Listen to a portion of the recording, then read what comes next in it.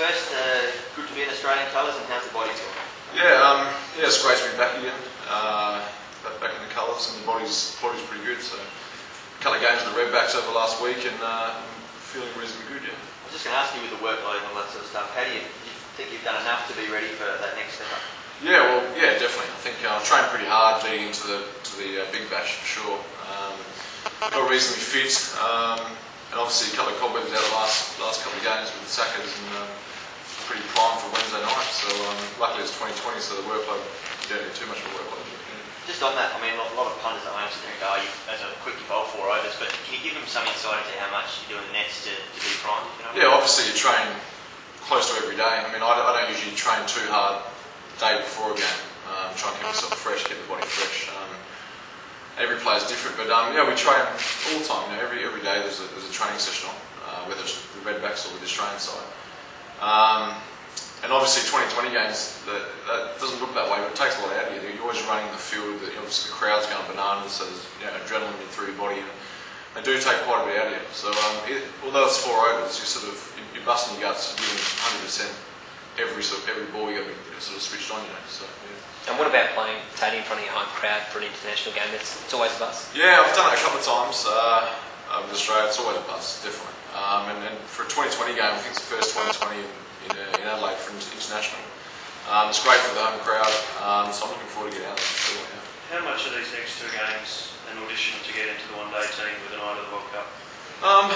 Yeah, I'm not really sure. I suppose I have to have some influence. But yeah, definitely. I think if I can sort of steam in bowl quick and perform well, it's not going to have my chances for the one-day squad. Yeah. But is the World Cup pretty much like the next big thing on your agenda? Yeah, I definitely thinking about the World Cup. Yeah, it'd be great to be in that squad. When that gets picked, I don't know, but all I can do until then is stay fit and bowl well. Yeah. And 10 overs in a one-day game is not a problem at the moment. Yeah, well, last time I played for Australia, I played really well in the one-day series in England. Before that, my lead-up was 2020 cricket for 2 or 3 months before that, so I was actually quite fresh, and I got through those 10 overs better than I have my whole career, so I'm not concerned about that at all. You know. And one-day squad's getting announced tomorrow. Right. You haven't been tapped on the shoulder?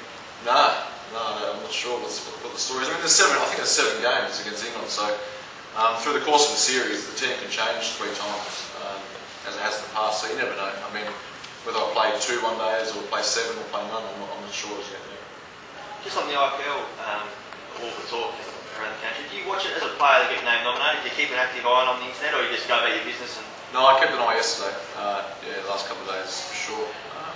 Always. I think most players around the country, if they're not busy around the world, will be watching where they go. Yeah. And Tait, views on Dan for the next. Views are on Dan Christian, that's for sure.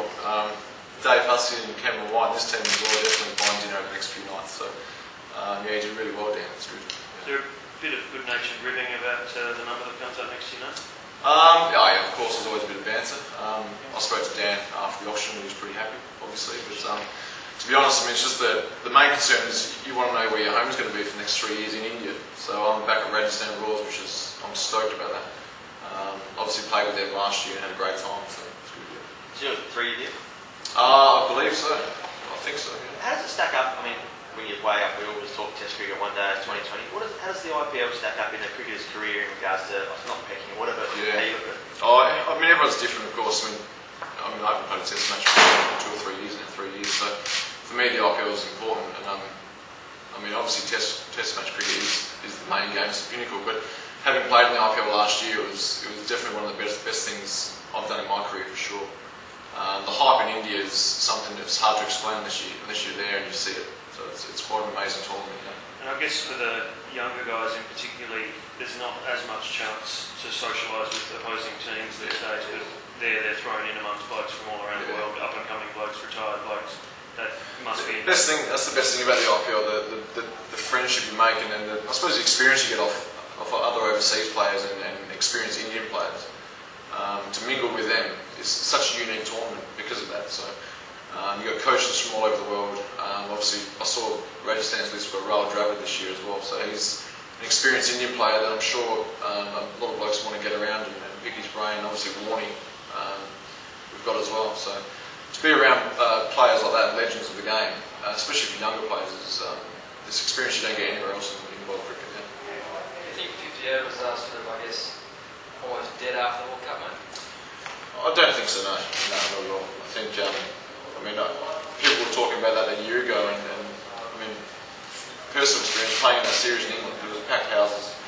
There's a lot of hype around 50-over cricket still. I mean, that's going on what I've experienced. I think 50-over cricket is still well and truly a force.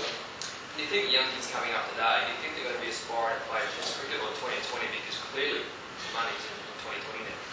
The money's in 2020, but I think Test match cricketers get paid pretty well still. Yeah. I mean, looking at the Ashes series, the amount of obviously media, the amount of crowd that still turn up to Ashes Test matches is phenomenal. So Test match cricket doesn't seem to be sliding to me. 2020 cricket's obviously, well, it's not new, but it's still a reasonably new thing. It's still building, and it's brilliant for the game. And kids watching 2020 cricket will definitely want to play it for sure. But I mean, the way international cricket is, players play all three forms still. So there's no reason why you have to quit two forms and play one, or quit one and play two. So I think if you can keep your body fit and keep it fresh, you can play all three forms. Do you think it's affecting techniques of batsmen? I think 2020's helped it. Helped Test cricket. I mean, some of the shots you see played in Test cricket now.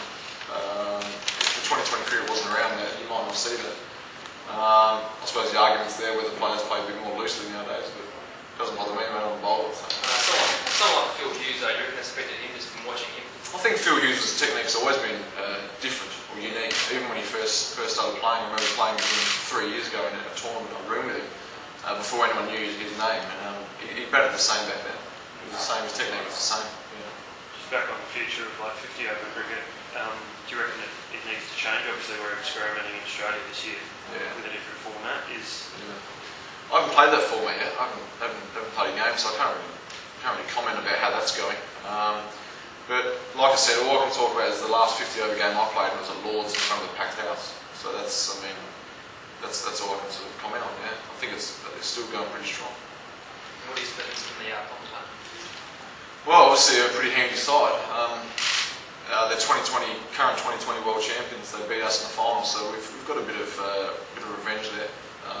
So the next two games, if we can maybe change it, turn the summer around for Australian cricket as well, would be a good opportunity for the 2020 and the one-day series to give the fans something to cheer about, I suppose. Yeah. So, Brett Lee, bit of sheet music, maybe? Yeah, we'll see how we go. See what sort of pitch hockey's laid out here for us. But yeah, definitely. I mean, Brett and I will. Our job is to bowl fast. Try and bowl on stunts every now and then helps as well. But definitely both be steaming. Yeah. Thank you very much, everybody. Beautiful. We'll have I think, probably a lightish training session.